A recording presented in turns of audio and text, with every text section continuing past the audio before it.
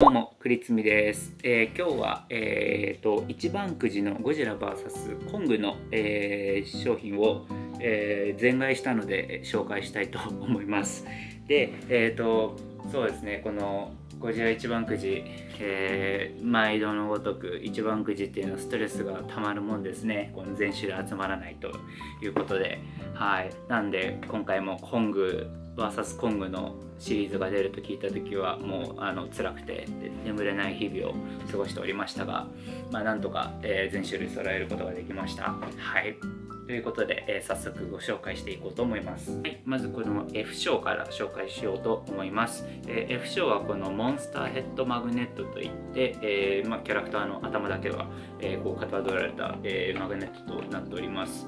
で、前回の一番くじでも確かシン・ゴジラの時かな、似たような商品出てた記憶がありますし、また他の、ゴジラの、マグネット化しているものもあるんですけれども、このギドラとかは結構今回初めてじゃないかなと思いました。あとコングとかも結構クオリティが高いので、意外とちっちゃいですけどかなりクオリティが高く、すげえなと思いました。こちらから初代ゴジラ、キンゴジ、シン・ゴジラ、ハリウッドからの、ゴジラ、そして、ゴジラ SP のゴジラと、キングコングさんとキングギドラさんとなっております。で、ギドラが結構なんか希少価値が高めなんですかね。結構なんかネットでも高めで取引されているようでございます。いい賞のポスターですね。全12種類ございます。これかなりダブりまくりましたが、全種類コンプリートしました。で、これ一個一個見てもしょうがないと思うんであれなんですけど、最初のこの、54年のゴジラから始まり、モスラ対ゴジラ、こちらがゴジラ、VS ビオランテ、VS ギドラ、見えない。モスラ、メカゴジラ、スペゴジ、デストロイヤー、GMK、ファイナルウォーズ、シン・ゴジラとなっております。中身は、この何サイズ ?B5?B3 か、これは B3 サイズですね。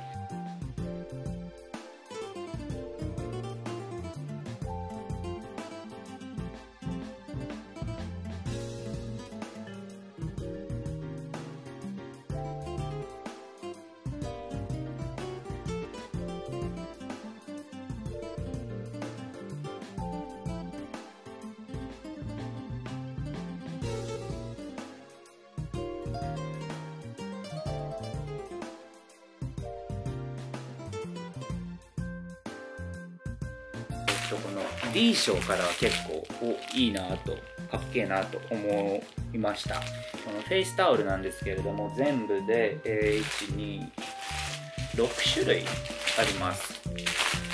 横にゴジラ VS コングって書いてあるやつと、迷彩柄の、コングのものですね。あとはメカゴジラですね。今回のコングに出てきたメカゴジラのポスターで、またちょっとなんか夕日をバックの、下コングさんで、これが、ゴジラとコングの顔が2つに分かれているものと、以上、1、2、3、4、5、これか、6、あとゴジラですね。夕日をバックにしたゴジラの6種類があります。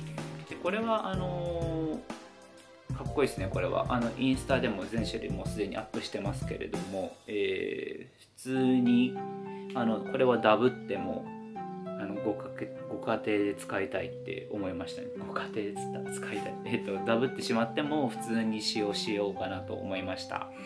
C 賞の、ラバーコースターとなっております。まあ見ての通りコースターなんですけれども、種類が2種類ですね。この、シン・ゴジラのものと初代ゴジラのものとなっております。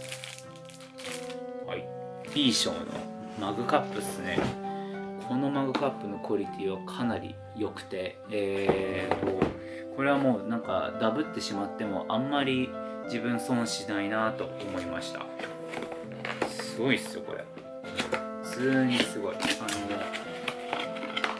デザイン性もかなりいけてるなと思いましたね。このコングの武器なんかビエンビエンなんかアックスみたいなやつがあって、こうGodzilla vs. Kong って書いてあって、でスカーアイランドって書いてあるんですけど、いいっすねこれ。ちょっと持ちづらいかもしんないですけど、すごいクオリティ高めのマグカップとなっております。でゴジラの方は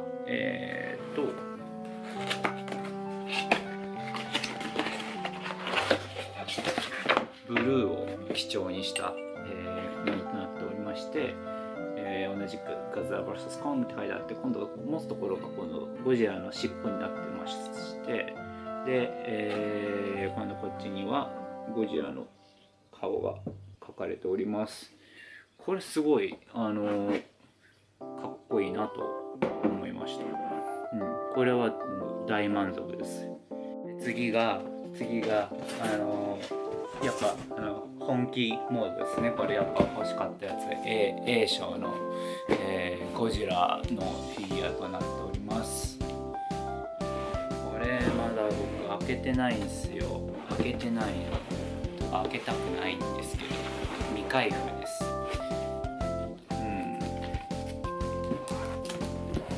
なのでちょっとこれが自分開けないです誰か別のインスタとかちょっと動画をお楽しみください。誰かさんのちょっと自分こういうの開けない主義なんでちょっと無理っす。はい。でラスワンが今回が、これ同じくフィギュアとなっておりまして、今度はちょっとオレンジっぽい、最後のオレンジっぽい、塗装となっております。でこんな感じ、2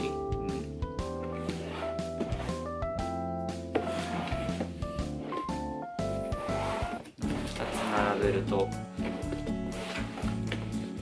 こう違いが分かりますかね。はい、通常版とちょっと赤い版に分かれました。はい、ゴジラ VS コングの、ご紹介をしてみました。そうですね、この一番くじは、映画が公開された日にはもうどこ行っても売り切れとなっておりましたが、まあちょっとしょっぱい店に行ったらちょっと売ってたんで、これ全部くださいと言って全種類ゲットできました。全種類コンプリートしました。イエーイ。そうなんか一番くじマジストレスですね。これもうやめてほしいですね。次回作何かあるときは、一番くじは作らないでほしいんですけれども、こういう収集癖のある人たちにとってはこれが苦痛でとなっておりますいやーやばい。はいはいってな感じで、今日はちょっと、以上となります。ちょっと短かったですけれども、そうですね、あとは一個一個インスタにも上げてるので、まあちょっとどんなもんか、まあ、インスタも見ていただければと思います。はい、以上となります。今日はどうもありがとうございました。はい、じゃあね、バイバイ。